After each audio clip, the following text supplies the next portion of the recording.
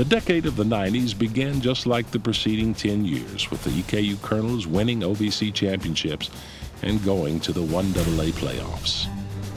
EKU suffered one of its most decimating injuries in school history in the first season of the decade in 1990, when quarterback Lorenzo Fields was horse-collared from behind and broke his ankle in a 55-17 win over Tennessee State.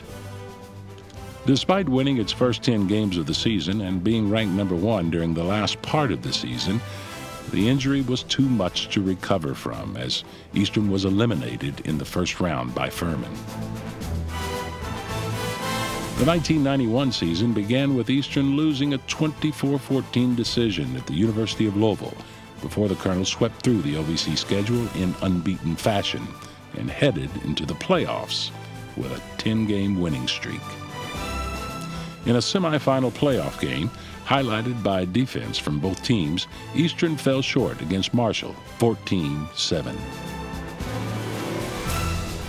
The 1992 season marked the end of a fabulous 4-year career for tailback Marcus Thomas, as he closed with a school record 5,552 yards and 52 rushing touchdowns, as he led Eastern to 2 conference titles and 4 playoff appearances while a Colonel. The 1993-94 seasons produced conference championships for the Colonels, as Eastern had back-to-back undefeated seasons in conference play. Eastern also participated in the playoffs both seasons, losing a squeaker to Georgia Southern 14-12 in '93 and being eliminated in 1994 in the second round by Youngstown State 18-15 after quarterback John Secca had rallied the Colonels to the lead in the fourth quarter. Tommy Luganville took the quarterback reins in 1995 as Eastern finished 9-3 and advanced to the 1AA playoffs before losing at Montana in the first round.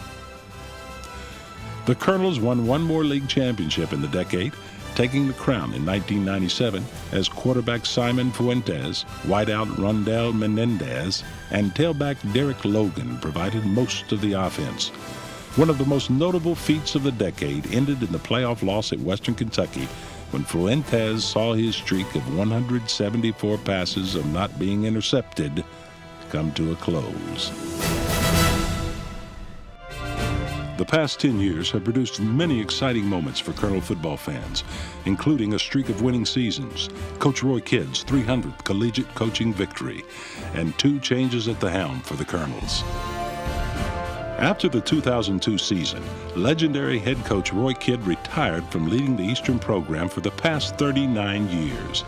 The following June, Coach Roy Kidd was inducted into the College Football Hall of Fame.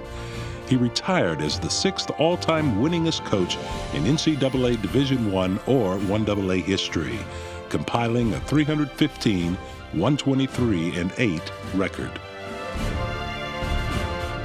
He led the Colonels to 16 Ohio Valley Conference titles and 17 NCAA Division I-AA playoff appearances.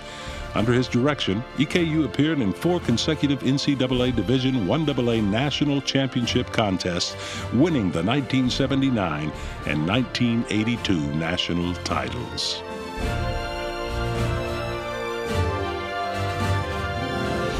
We knew Coach Kidd was a good man because he was fair. It didn't matter where you were coming from. At that time, we were going through segregation. We were coming out of segregation. And one of the questions that you would ask yourself is, he gonna give me an honest chance to play? And Coach Kidd stood up one day and said, I don't care who you are. If you can go out there and make plays, I'm gonna play you. And he did that. And when we were on the road in the South playing, they used to give Coach Kidd a hard time. Of course, he never paid any attention to it. He said the way you shut him up is on the scoreboard. And of course, we would go out and do that. I think I knew Roy Kidd was special when he was my freshman high school general science teacher. You know, he got a lot out of those, you know, out of a very small number of high school boys. So when he had the opportunity to move to the larger stage, I wasn't surprised at all with the success that he had. Replacing Kidd in 2003 was former Colonel football player Danny Hope, who was a member of the 1979 National Championship team. In his 5 seasons at the helm, Eastern went 35-22, which included his best year in 2007, when the Colonels went 9-3 overall, were undefeated in conference play, and reeled off 8 straight victories before losing in the first round of the 1AA playoffs.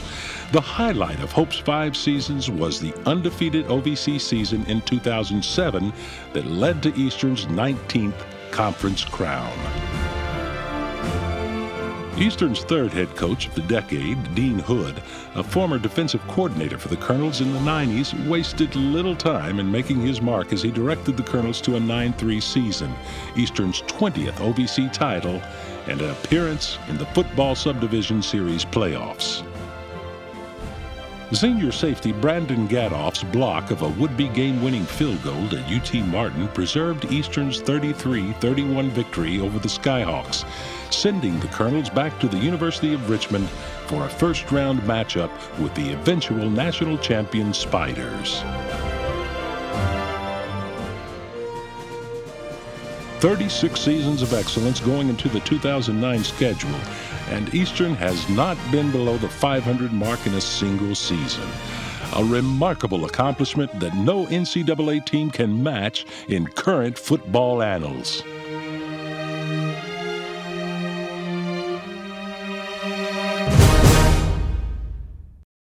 I'm so glad that I came to Eastern, and I met the fellowships and the teachers and the coaches that we had. It was just a fellowship group, and I don't think I would have been happy at any other place.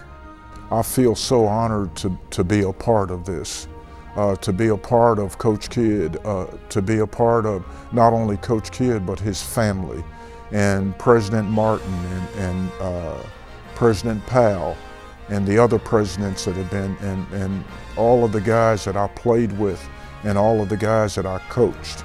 It's been a lot of players to come through Eastern Kentucky University. And I think the fact that we've had sons of former players back here. You know, we have John Jackson's son on the current team, for example. We had Mark Willoughby's son back, and there've been others. I think that's the testimony that, you know, a remarkable testimony that you want your son to play for the man who coached you. This was my school, my alma mater, and when I took this job, I wanted to make I wanted to make our students, our faculty, and all of our alums proud of EKU as I was. That was my goal.